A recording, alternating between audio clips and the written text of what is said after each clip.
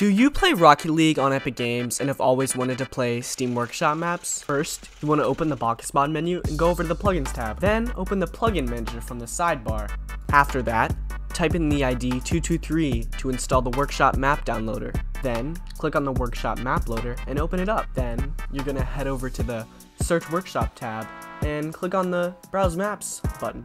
After that, search through the options and find a map that you like. After that, hit Download, hit Yes, and head back over to the Map Loader tab. After that, hit Refresh Maps, and if an air icon comes up, just hit Download, then click on the map. And there you have it. Enjoy your custom map.